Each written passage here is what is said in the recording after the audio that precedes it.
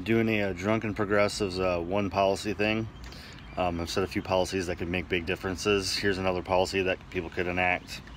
Congress, president, anybody could at least put the damn thing forward, and that's the Federal Reserve.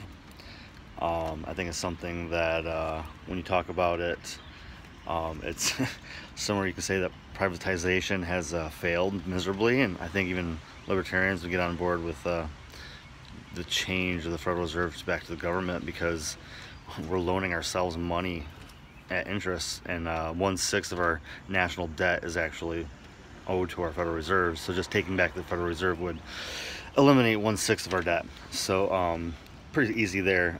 Maybe going back also to the gold standard, which we got rid of in the 30s and completely eradicated in the 72. Switching things over to oil, basing our dollar on oil, is just completely set up a false economy of we're pushing our dollar upon the entire planet and creating an unstable environment for every other major economy to run on, and unless we can destabilize some of that control, both our military and our dollar, but right today our dollar, and then also erasing deficit. Every 300 years we used to raise deficit. Every 200-300 years we used to raise that, and we stopped in the 1800s and haven't done anything since.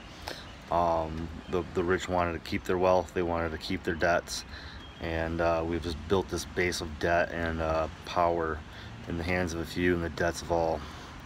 And so that's just, one quick policy thing we could change. I think every side of the aisle could agree with it, Democrats, Republicans, and then us third-party people who really need to stand up for these kind of policies.